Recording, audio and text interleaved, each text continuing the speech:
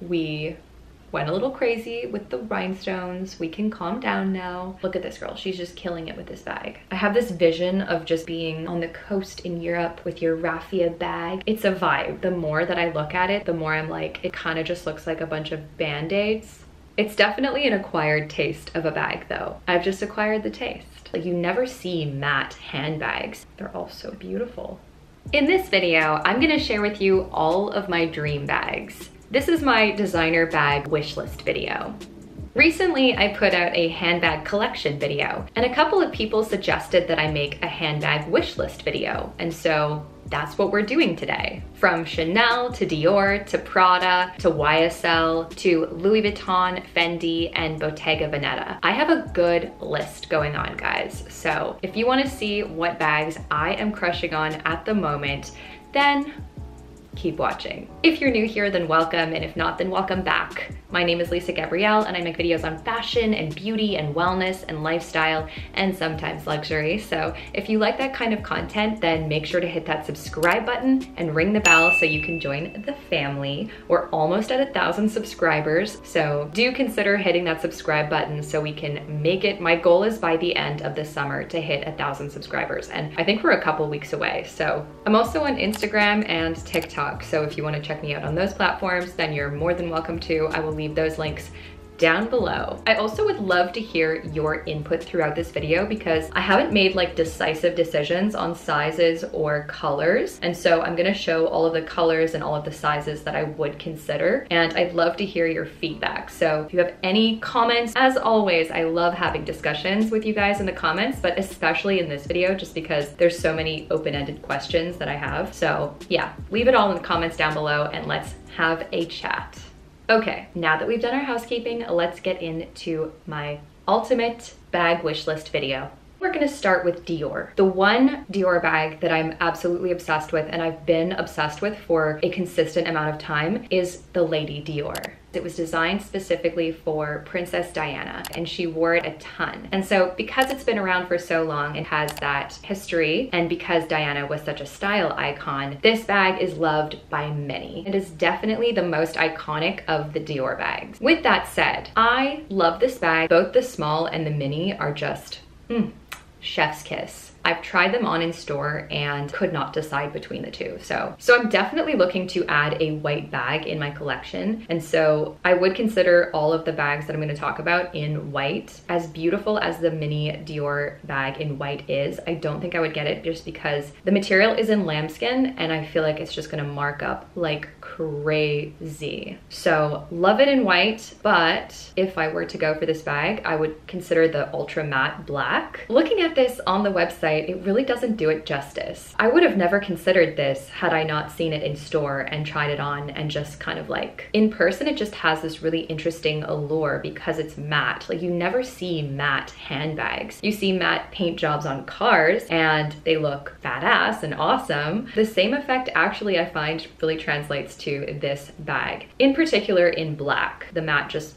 there's something so edgy and like interesting about it. I really do like it. And in the mini size, the fact that it's got so many intricate details but in such a mini size, I love that. I love lots of details in a small package. This is a reoccurring theme that you're gonna see throughout my handbag wish list video. But yeah, that is the Lady Dior in the mini. And then I'd say if I was gonna go for the small, I would either go for this kind of beige caramel color. I think it's a little bit more pink in person. It's still not a large bag, but you do lose some of that dressiness that the mini has. I would actually consider, oh, there's the ultra matte in white. It's also cool in white, but I feel like if I were to go for the small, I would actually go for it in the toile canvas print. If I was going for more of a winter color, I would probably do this blue and beige. The more I look at it, the more it's growing on me. It's really cool. And it works in the summer as well. I actually think this is my favorite combination. Wow. I think they just released it in this color, but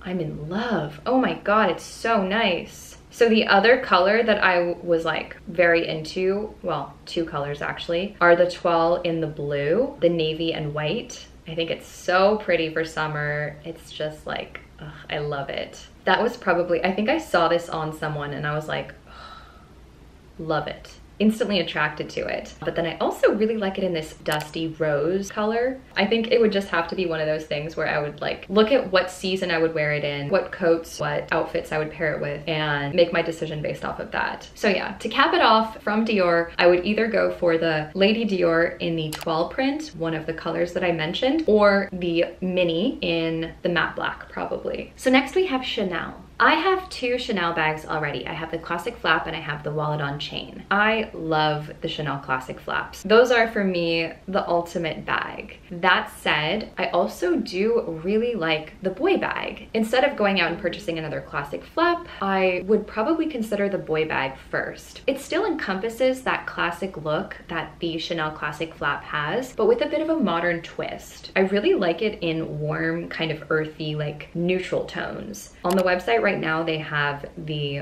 I think it's the medium size in this taupe color, which is beautiful, but they don't have very many other colors. I looked on Fashion File and they actually have a great selection of boy bags. Any type of consignment store has a really good selection specifically of the boy bags. So I would probably consider getting one from a consignment store. That way you also have a lot more selection in terms of the color that you're gonna go for. So I would be open to either the small or the medium, but I also really like it in this light gray color. Ooh, I think actually that would be the one. I don't know, what do you guys think? Also in white, it's very, very pretty. So this one has light gray but very strong gold hardware, whereas this one is a bit more champagne-y. I think I'd go for this one. Are they both medium? Yeah, they're both medium.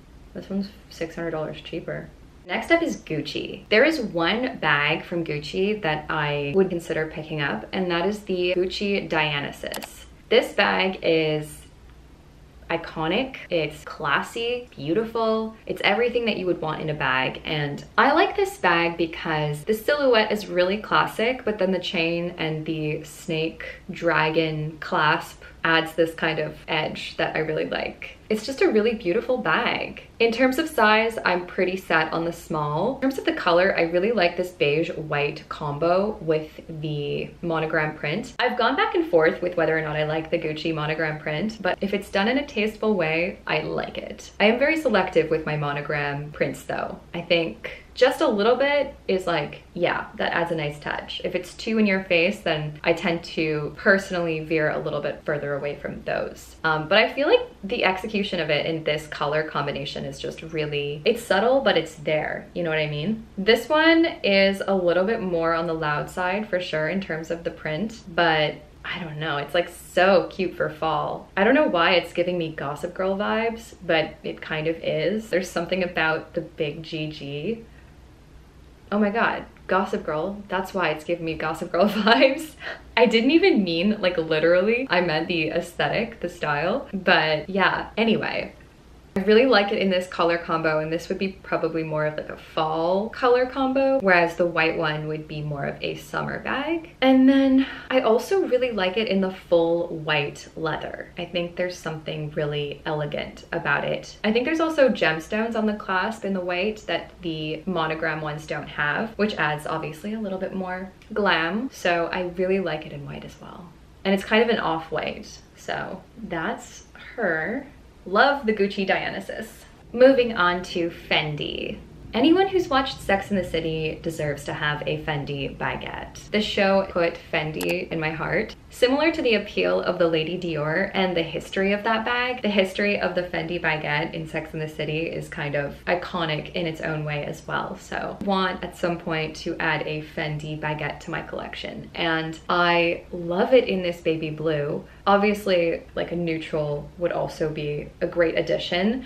But I thought because I'm showing you guys so many neutral bags, like, okay, this off-white is stunning, beautiful. But I'm trying to be a little bit more colorful and get out there for you guys. So that's why I was like, okay, maybe in the blue actually. It's the perfect shade of blue. So pretty. Blue is my favorite color, in case you did not know that. The Fendi baguette comes in so many different styles and sizes, but it's this particular version that really speaks to my style. I like the fact that the strap is a chain and then it has like the leather on top. I love that look. I find it's really, you can dress it up very easily. A lot of the other baguettes come with a guitar strap, and so there's no chain.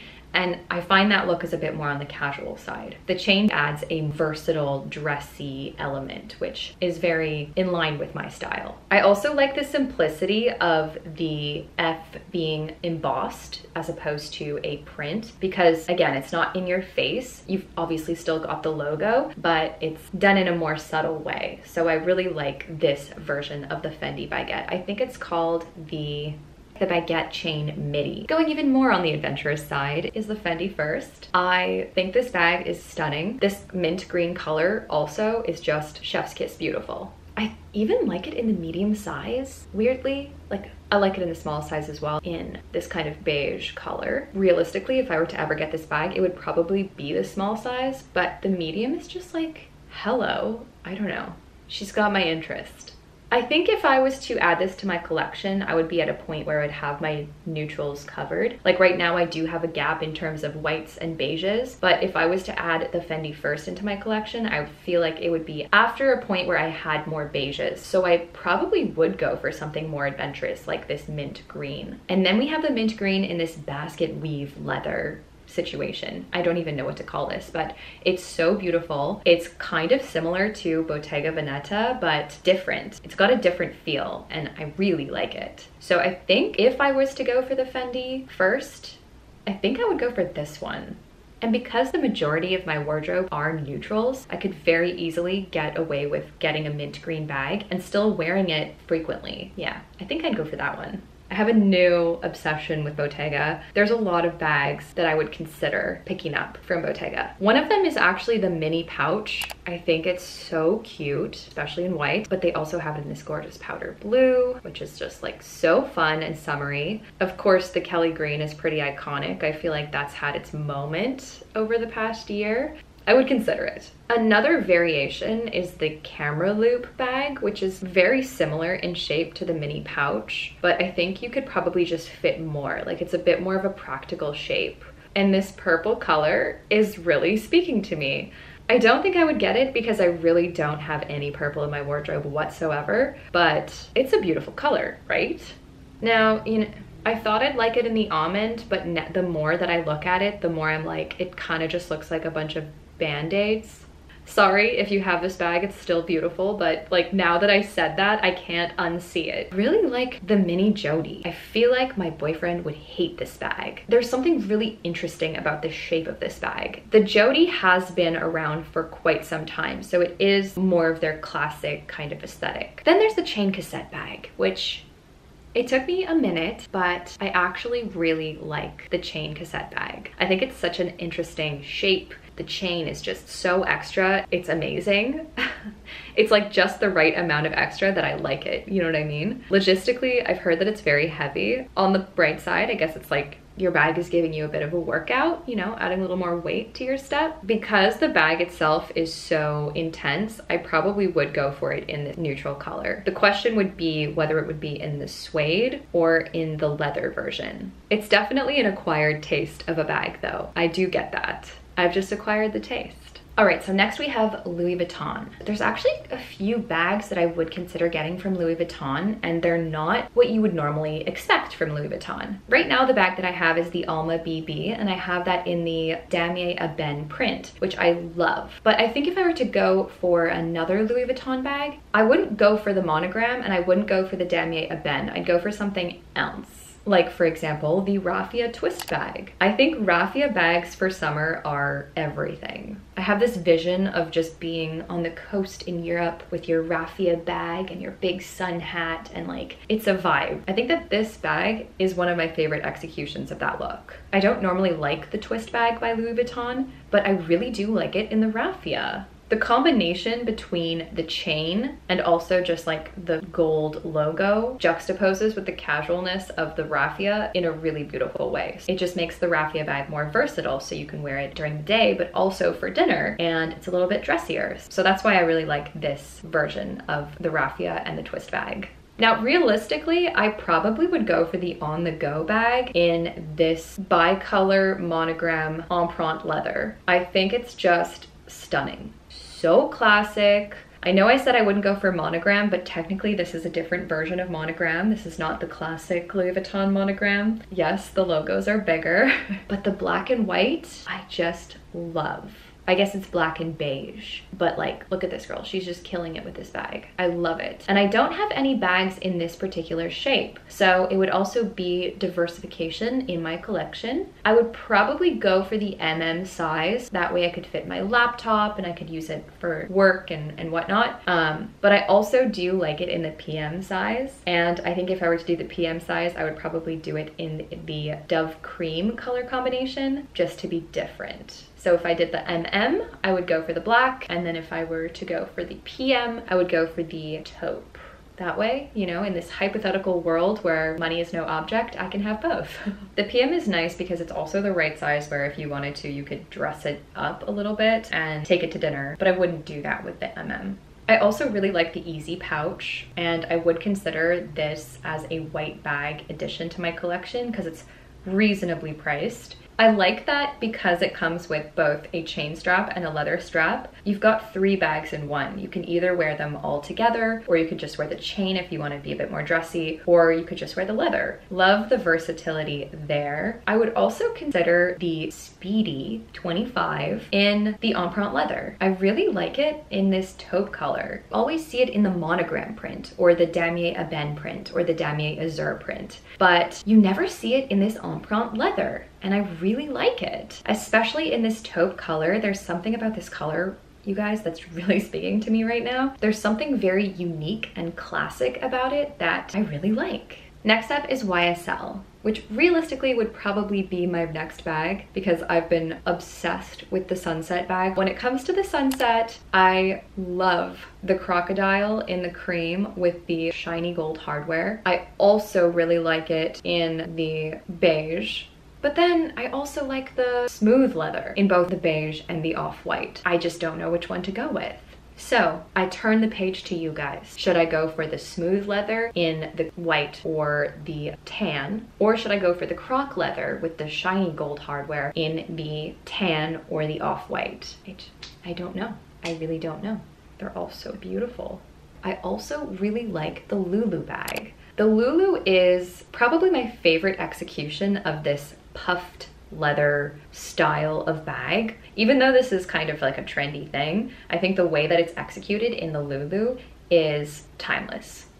Surprise, surprise, I also like it in like a million different neutral colors. So you guys have a lot of homework. You have to tell me whether I should go for the Lulu or the sunset, and then which color to go in for each of them, because we just like them all. YSL does a good job. I really like YSL. Okay, so for Prada, I'm actually a very big fan of the Prada reissue. I think the nylon series is so much fun. I definitely flirted with the idea of getting one of them at some point. In terms of like wow factor, I'm so drawn to the satin mini bag with crystals. It just next level. Like I can't even chef's kiss this one because I'm just like, I need to like double chef's kiss. It's so beautiful. I love the rhinestone trend so much. It's just so much fun. I would 100% grab this bag. So fun for date night, so fun for going out. It's just one of those bags that would bring me so much joy just to like look at, you know what I mean? What do you guys think about the rhinestone trend? Is it here to stay? Or in a year, are we gonna look back in time and be like, okay, we went a little crazy with the rhinestones. We can calm down now. I feel like personally, I'm always gonna love the rhinestones. Come to think of it, I have like 5 sequin dresses in my closet. It makes sense I like this bag so much. That concludes my designer handbag wish list. Thank you guys so much for watching. Thanks for making it to the end. Well done. Let me know in the comments what your favorite bag was. And also if you have any input in my massive amount of indecision on sizes and colors, let me know your thoughts as well. If you like this video, then give it a thumbs up. And if you like me, then consider subscribing and joining the family. And we can hit 1,000 together. Just a reminder, my socials are linked down below, and if you haven't seen my handbag collection video already or my shoe collection video, then maybe go check those out next. Thank you so much for watching, and I'll see you in the next one. Bye.